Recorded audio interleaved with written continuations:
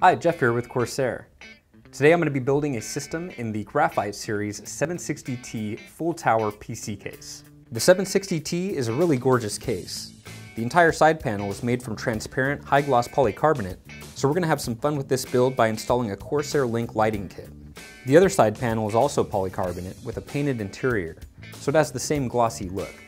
So let's get to it. Here are the components that we're using for the build. The motherboard is an ASUS Rampage 4 Black Edition with an Intel 4930K CPU. We're protecting the processor with a Hydro Series H100i liquid CPU cooler, and we've upgraded the fans to Corsair's SP120s.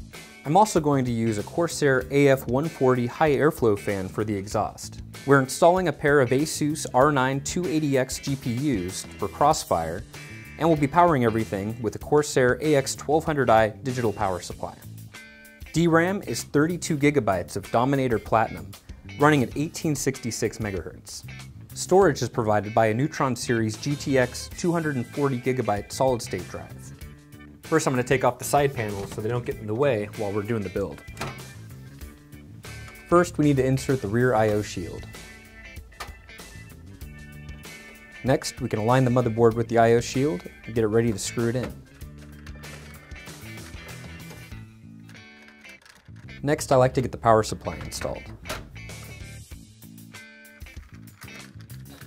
It's a good idea to get your front I/O panel cables plugged in before you get too much hardware in there. And while we're at it, we'll plug in the two front intake fans into the motherboard. Now we're going to replace the stock rear exhaust fan with an AF140. I like to coil the cable with a screwdriver so that it looks nice and neat. Next, let's plug in the power cables for the motherboard. Now I'm going to install the H100 cooler. It'll be a little bit easier to install with the case laying on its side since we're going to do a push-pull configuration. I've already installed two of the fans on the H100 unit, which will make it a little bit easier to install. Now I just need to line it up with the installation holes on the top of the case and tack it into place with two of the screws. We'll do the same thing with the second fan, and once it's aligned and tacked into place, we'll finish screwing in the rest of the mounting screws. Now we need to plug in our power for the fans. Since we have 4 fans, we'll need to use both of the Y connector cables that came with the H100. Since this is an X79 motherboard, we don't need to use the backplate that came with the H100i. We'll just screw the standoffs directly into the motherboard. Then we secure the cooling unit with the thumb screws. Next, we'll plug in all the fans to our Y connectors and tuck the cables away. Now we need to plug in the SATA power to the cooling unit. And while we're at it, we'll get our SSD installed and plug the power into that as well.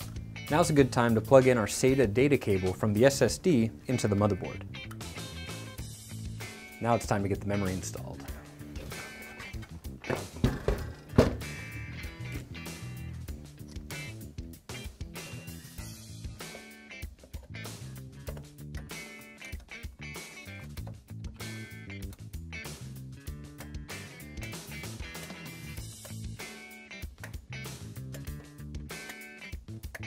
Now we'll install our 280Xs in Crossfire and get the power cables plugged in.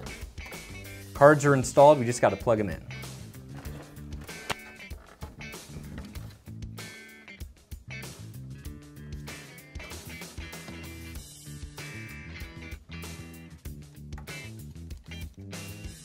Don't forget your Crossfire bridge if you're using multiple cards. So all the components have been installed in our 760T, and I've replaced the side panels here. Looks really good, but I think we can make it look a lot better by adding a CORSAIR Link lighting node, which is a standalone lighting controller. You don't need the full CORSAIR Link system to get it all lit up inside here. So we'll get this installed and really light up the interior of the case.